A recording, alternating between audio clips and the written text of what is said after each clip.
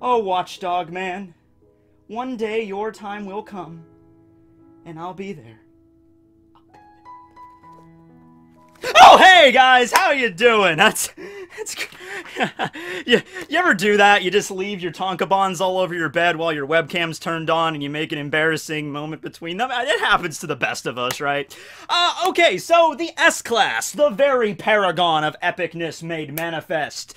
Also, you got Moomin Rider and My Mask and Sonic and Fubuki and Saitama on there too, but just disregard them, okay? Nobody watches One Punch Man to find out what's going on with Saitama, alright? We watch mostly because of Metal Bat. Most of the entirety of Season 1 was complete garbage up until the last 3 episodes where Metal Bat makes his debut. Am I right or am I right? Of course. So, earlier this week, I made a video about Metal Bat, and during that course of the video, I started to realize, you know, a lot of the S-Class seem to be skirting on that edge of monsterification or obsession, because in the One Punch Man universe, obsession is something that could easily lead to the monster transformation. You gotta be very careful about how these emotions can be warped and twisted in various ways, right? So, one of my fans, a guy by the name of Melvin, left a comment on the last video, on the Metal Bat video, talking about all the different S-Classes, like obsessions, the things that they're, you know, if they were gonna get turned into monsters, that's what they would be because of. And I looked at that list, and I thought it was a really cool list,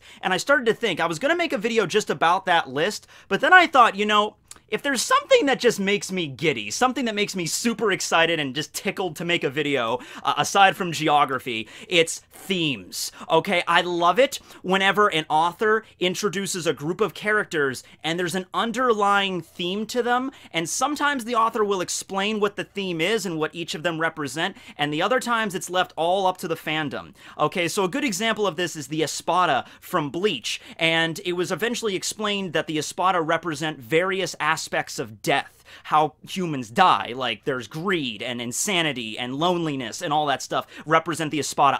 I just eat that stuff up. I love it. I was playing Persona 5 a few months ago, and I started to realize about, like, you know, 2 or 3 palaces in, I'm like, oh, the Palace Masters represent the 7 deadly sins. Oh my god, I love this game so much. So now Murata and One have never come out and said that, like, the S-Class heroes, you know, Tatsumaki represents this definitively. Puri Puri Prisoner, well, we know what Puri Puri Prisoner represents definitively, but they've never come out and said it. So I decided, you know what, I'm gonna sit down and I'm gonna make my own list of what I think each S-Class hero represents. Okay, so I wanted to give a shout out to Melvin, though, because he was the one that gave me the original idea for this. Some of these, their obsessions are going to line up with what I think they represent, but not all of them. Like, for example, Pig God represents gluttony, and also his obsession is gluttony, so those kind of link up. Speaking of that, I could very well have lined up all of them with, like, the 7 deadly sins. I mean, obviously, there's, like, 16, 17 S-Class if you include Blast, which, by the way, we're not including Blast here because we have no idea who the guy is. So we're just talking about the 16 S-Class right here. But if I wanted to, I could include, you know, the 7 deadly sins quite easily. I think you can make, well, obviously, Pig God is gluttony. You can make a case that Metal Bat represents wrath. You could have Lust be Puri Puri Prisoner. I'm thinking Envy. I was thinking Envy. Actually, that would probably fit Fubuki more than any other character, but she's not S-Class. So, the representations I have here, some of them are 7 deadly sins, some of them are just character traits, like, you know, like arrogance or ego or something like that. Others are, like, virtues. So, they're kind of all over the place, but I just tried to figure out, like, okay, if I was gonna look at this character, like Metal Knight, what's the one word I can think of that represents Metal Knight and his message? Okay, so that's basically how I went with this, and I'd like to see your take on this too. If you don't agree with me on certain characters, let me know which other words or what other themes would fit that character, okay? So let's start this all off with the ambiguous lolly character, Tatsumaki. Tatsumaki is a fairly easy one, and it's one of the few that I also lined up perfectly with Melvin's list, and it's arrogance. I mean, you really can't look at her in any other way other than that, alright? There has been multiple times in the series where she's basically just said, you know, just let me do what I need to do. Just let me take care of everything myself. I can handle whatever you throw at me. Every time a monster appears in front of her, she's like, you know, I don't care who you are. I don't care what your threat level is. I'm just going to end your existence right now. She's very, very prideful of her own abilities, and to the point where she basically thinks she's invincible. In fact, I would definitely go that way with Tatsumaki.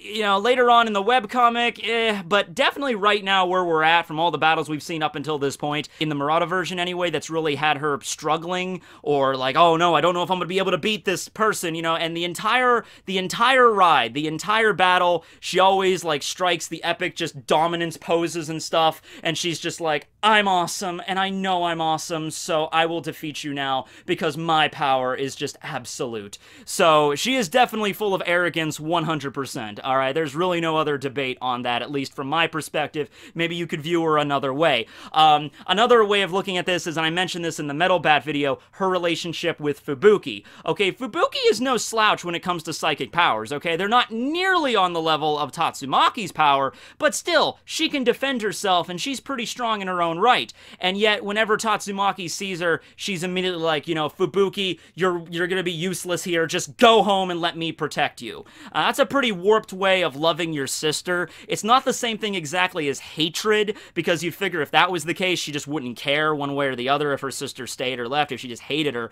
So she does care about her, but it's because of this insane level of arrogance. She's just like, yeah, whatever, you got psychic powers, I don't care if, I'm better than you. I'm just automatically better than you, we all know I'm better than you, just let me deal with it, you go home, I'm gonna take care of all the monsters myself. Pretty much her attitude on it. Yeah, so that's Tatsumaki. Okay, so, moving on to S-Class Rank 3, we got Bang. Now, Bang, you got a lot of stuff with Bang. I thought about honor, I thought about just respect as another one. I actually ended up giving respect to another hero, but I decided to land on responsibility. That's what Bang or Silver Fang represents, okay? He is a master of a dojo, and he is, you know, he feels like himself as like kind of like the parental figure. He is responsible for his, you know, his students. Even kind of like that tough love thing he gave Chenrako. He knocked him down and just beat the crap out of him basically because he's like, listen, I gotta leave now, and I gotta go hunt Garo. Something else. Major responsibility. He looks at Garo as, like, his problem. You know, for a little while there, I think just because the trope is so common, I automatically assumed that Silverfang was Garo's grandfather.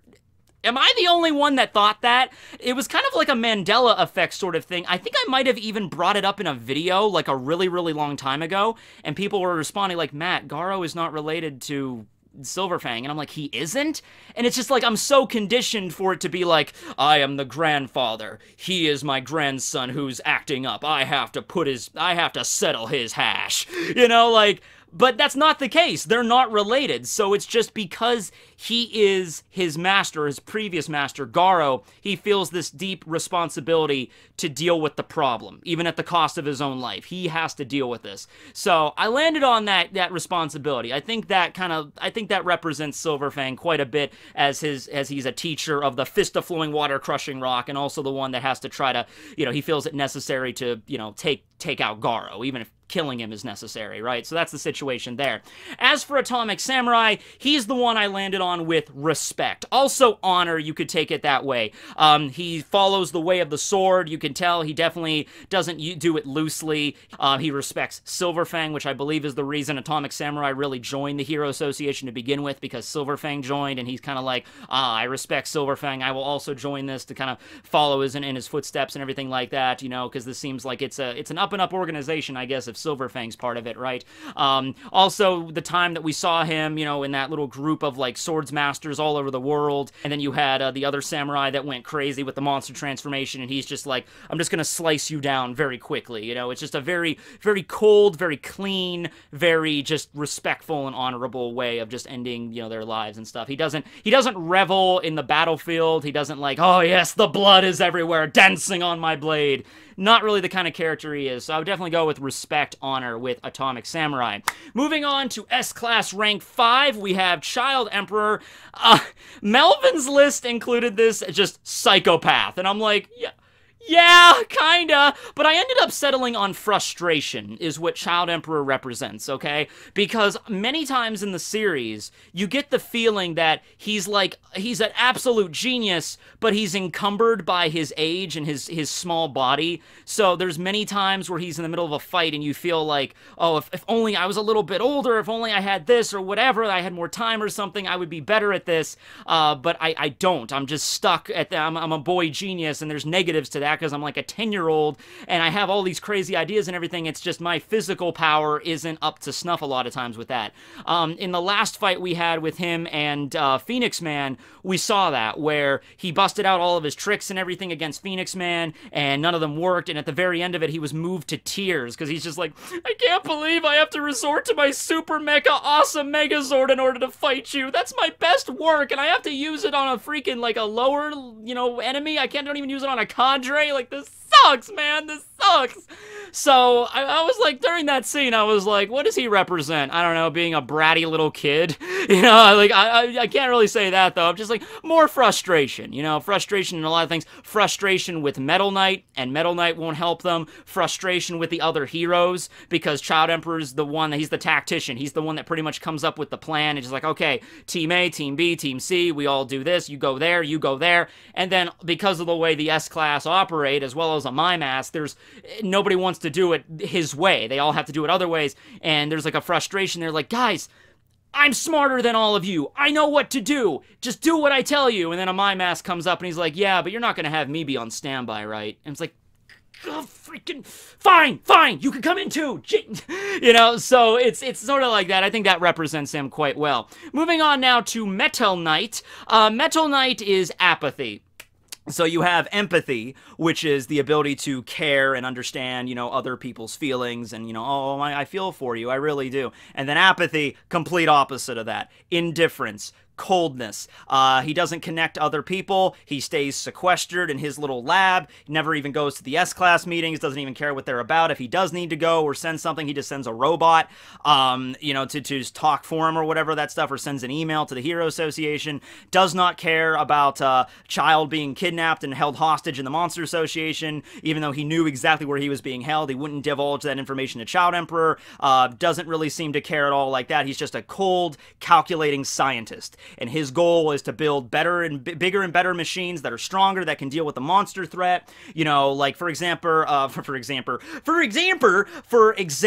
when Elder Centipede, Centachoro, was attacking the town, I think it was City S, and it was just leveling the place, and, there were buildings getting toppled over by this thing, and people were running all over the place. Metal Knight didn't really seem to care all that much about the damage. He was more concerned about getting a sample of Centachoro for his weapons. Now, he did land, and there was Mohican and there was Pineapple, the heroes that were running away, and he kind of lands and he's like, you guys should get out of here. But he didn't say that because he was concerned really for their well-being or anything. It was more just like, hey, listen, I'm trying to do like weapons testing here right now, so can you just get out of the way? You're just annoying me, right? He didn't really seem like, you guys, oh my god, there's a giant centipede monster, you need to get out of here at once. Didn't really seem like he cared for their well-being. And then the kid ended up getting kidnapped anyway. And then, of course, you had the whole conversation he was having with Child Emperor, which I guess I should give you the full context of that. Really what Metal Knight was saying was, if I tell you where the child is being captured, is being held, right, and the S-Class all go in there to rescue him, and the Monster Association wipes out all the S-Class, then the world is without defense from all the other monsters. If I don't tell you, then that hostage will die. But he's more of the way that the needs of the many outweigh the needs of the few. That's the way that Beaufoy really views the world. He's just like, yeah, well, if I tell you where he is, you guys go in there and get massacred. At least this way, a hostage might die, but it's just one person as opposed to all of the strongest warriors in the world. So, I mean, but there's definitely a level of apathy there. So I would go with him. Okay, he's more cold and calculating. That's what Metal Knight is. All right, so then moving on to Kingu. King had a few of them. I thought about deceit, or just lying. I thought about cowardice, but I decided to settle on guilt. Okay, I think more than the deceit that he, implores, he's just, well, it's funny because even King at some points, he kind of wants to come clean to the world, but I think it's just the massive amounts of guilt that all these heroes look to him as the strongest, even the other S-Class. He even got the, approval of Tatsumaki, which not an easy thing to get. And despite all of that, though, he himself knows that if push comes to shove and an actual serious threat plagues the world, he can't do anything to help that. Can you imagine the guilt that guy has to feel? Like, a dragon-level threat is destroying the town. Screw it, a god-level threat is destroying the world. And all the other S-Class are defeated, and the rest of the world are looking on to King, and they're, like, singing his praises, and they're, like, praying, "King, please!" And King is just like, "I can't do anything." Now, this is One Punch Man, and King always manages to come out okay. So knowing King's luck, like, he would walk over to this giant Godzilla monster, leveling the entire world, just burning the whole place down, and King just... King Roaring Cannon! And then at that exact time, a freak meteor would just hit the freaking Godzilla and then fall down, like, because that's the way it goes. But still, because, King is sometimes not even aware of how things just work in his favor. So in that case, I still think, yeah, the tremendous amount of guilt he feels eats away at him more than anything, and that's really what he represents. Everyone thinks he's awesome and he's the best, and he really isn't. Okay, and he knows he isn't. He doesn't let it go to his head. He doesn't let it get him in, like, an ego where it's like, "I really am the best hero that ever lived. Come here, kids, let me take a pose as the awesome hero I am." No, he's just like, "Hey, yeah, I'm just a guy. King, you're the greatest hero." "Yeah, not really. I'm not really a hero, but okay." So that's what King represents. Okay, moving on to S-Class number 8, we have Zombie Man. Zombie Man, I decided to go with Obsession. Alright, so we had the obsessions from Melvin's list, but we have, like, just obsession, is Zombie Man's thing. What obsession? Obsession with the House of Evolution, because they're the ones that created him, okay? And there's kind of a whole, like, Frankenstein and Frankenstein's monsters sort of thing going on here, because Dr. Genus had this immortality series, and that's how he was created, but then he had, like, a disdain for the House of Evolution for what their goals were and what they were doing, to the point where, regardless of what intel it is, whatever threat I think plagues the world at the current moment, Zombie Man will immediately jump to it being the House of Evolution, because he did that. He's just like, monsters popping up everywhere, there's only one organization this could be. Like, he's not even thinking of other options. He's just like, no, it has to be the House of Evolution. It has to be the one that, messed with me and experimented on me to make this immortal zombie. It has to be them. I think it's just because he's just, maybe he has a disdain for his own body. I mean, I'm sure any kind of character that's immortal always kind of, wants to die at some point, just like, I wish it could just end. But in the case with Zombie Man, I think it's just like he has so much of an obsession for the House of Evolution, he views them as the ultimate threat of humanity. The organization, Monster Association, no. They're just small chump change compared to the House of Evolution. And it's funny, because the House of Evolution is now effectively defunct, but he still's like, no, that can't be the case. You're plotting something. I know you are. It's just like he needs it to be real, and he needs it to be as big of a threat as he thinks they are, right? So that's the situation with Zombie Man. Drive Knight was a hard one, because Drive Knight only has, like, a few speaking lines, and he doesn't really lend a lot to his personality, but despite that, I decided just to go with impulsiveness, because he is somebody that attacks all the monsters right away, which is a good thing, but then after he finds out where their headquarters is, before even considering, discussing this with Child Emperor or the other heroes or trying to get backup, he's just like, "Where's your headquarters?" "City Z, gotcha, on it," and he just flies off, not looking at the bigger picture a lot of times, I think, not looking at, like, okay, Drive Knight, there are monsters appearing all over the world, many of which are demon, even dragon-level threats, that lends it to believe that they're all being organized by a greater force. So all of these dragon level threats probably have a boss that's even stronger, maybe even a god level threat. It seems like he didn't stop to consider that. It's just like, no, I'm just gonna launch head into their base and just wipe out as many monsters as I can come across. And he probably ran across, Orochi or, G5, or, some people have actually said that Drive Knight might be G5, or he might be a sleeper agent for the organization, connections to Drive Knight, connections to Metal Knight. There's so many knights in the Hero Association. Connection to Metal Knight, maybe, possibly.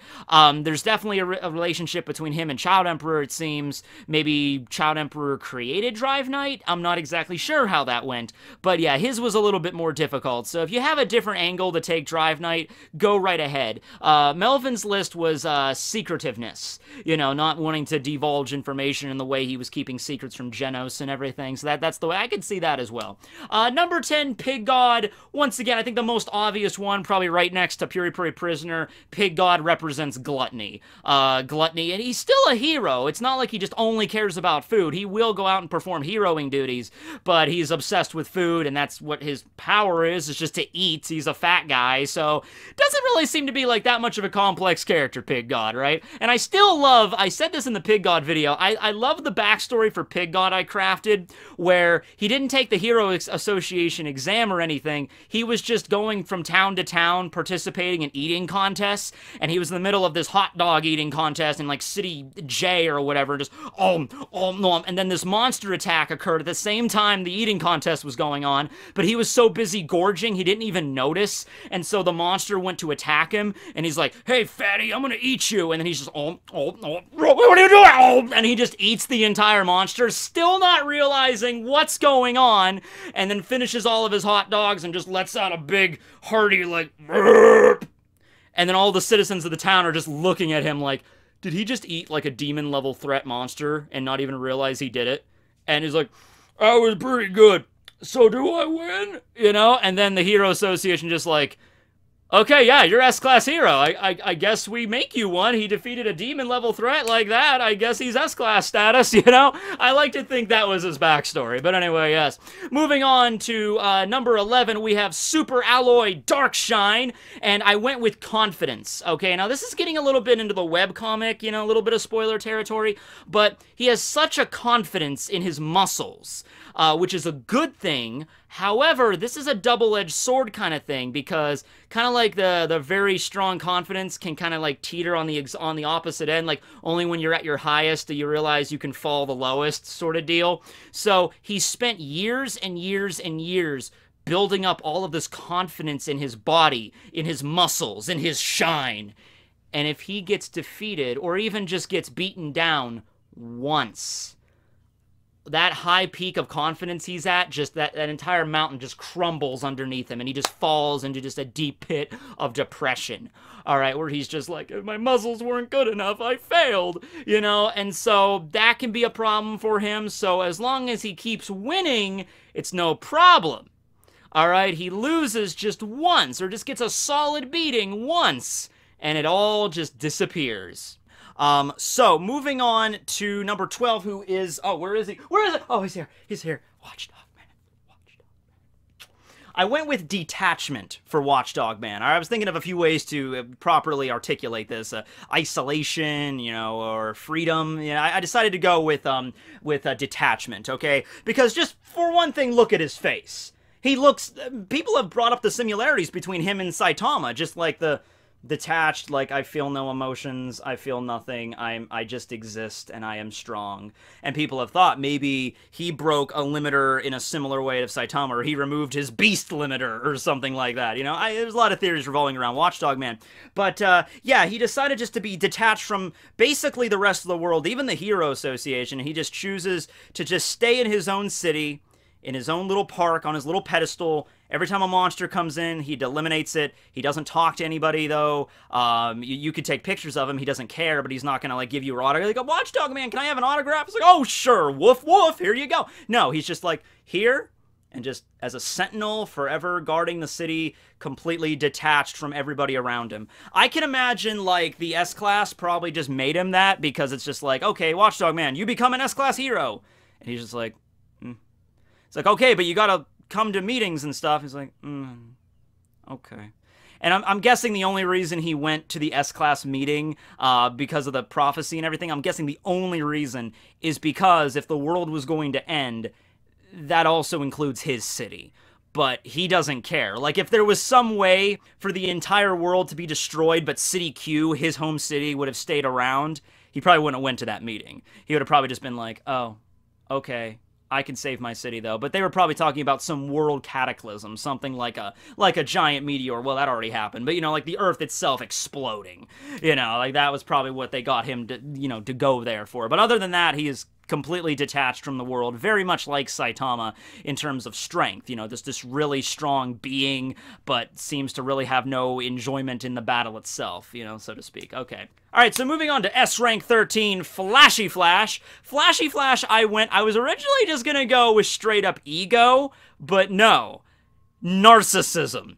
He's textbook narcissist, okay? Somebody that just thinks they're the best. They're awesome. Okay, now you might think, isn't that kind of like arrogance with, oh no, not arrogance with King, arrogance with Tatsumaki. There's a few key differences with this, okay? Tatsumaki, I feel like, I'm sorry, I'm just going to throw her up there now. There's no tankobons that have Flashy Flash on the cover. So, Tatsumaki, with her arrogance, she doesn't usually require people to praise her. It's not like Tatsumaki, defeats a monster and then all right, masses, praise me because of how cool I am. That's not really her. She's arrogant with her own power, but she's just like, yeah, giant monster, demon, dragon, whatever, crush it, go home. That's her. Flashy Flash really has that personality where he just I want everybody to see how cool I am, and I want everybody to praise me and how cool I am. That's Flashy Flash's personality, okay? Where he, walks up to the giant, the 100-eyed octopus destroying the town, and he's just he doesn't say it because he's, cool and collected and he's edgy, but he basically was, to Death Gatling and everybody there. He's just hey, watch me pop all of this monster's eyes in, less than 2 seconds. Ha! I did it. I'm awesome. And it's funny because that ended up just making it worse. Because that just ended up pissing off the octopus more and just started destroying more freaking buildings. And Death Gatling's like, you just made it madder! You're just making this worse! And, he just kind of has this expression of just it's he knows he's screwed up, but he can't admit he screwed up. Because he's just I need to see how awesome they are. And he always talks about how, check out my perfect sword, insta-kill.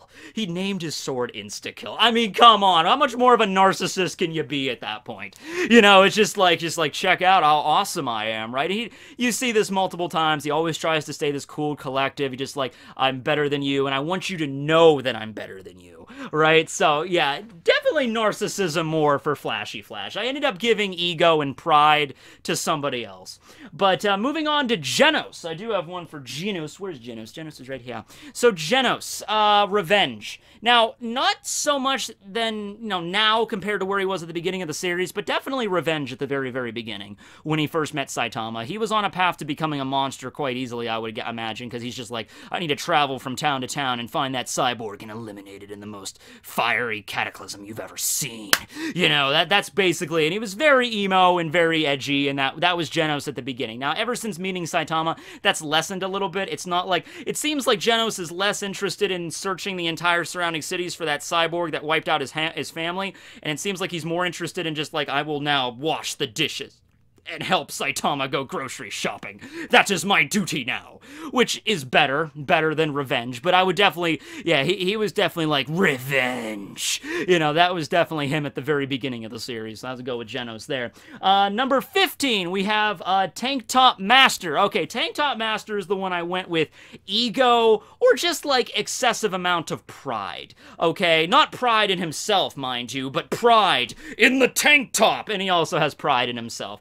He's somebody that's just I will get stronger with my muscles and my men, and with the tank top by our side, we will truly become the great fighting force. And at the end of the day, I mean, they're not weak by any stretch of the imagination, but they're outclassed by so many other heroes. They're outclassed by Darkshine. They're outclassed by Tatsumaki. They're outclassed by Garo. Just there's this. They're buff dudes and they're strong, but there's so many more heroes that are physically stronger than them, that have machinery that's stronger than them, that have powers that are stronger than them. There's people that are just, you know, faster than them. So, you know, when it comes to like a bodybuilding competition, they would probably win if, you know, Super Ally Darkshine didn't. So, you know, if it comes to, like, a bodybuilding competition, they would probably win, as long as Darkshine doesn't, you know, enter, which he probably would. You know, but, you know, just, they have a little bit more of an ego about it. Like, oh, yes, as long as we put on the tank tops, we're, like, 10 times stronger. I'm like, all right, well, I mean, but they're not, you know, they're not the same way with, like, Flashy Flash, where they're like, we want everybody to praise our tank tops, right? We will all force you to join the collective of the tank top. You know, yeah, we don't, like, you know, they don't do stuff like that, but, yeah, they act more like, kind of like a biker gang in a lot of regards, right? So that's Tank Top Master. So, for 15, we have Metal Bat. Alright, now, we talked about Metal Bat extensively in the last video, so I won't go into super detail.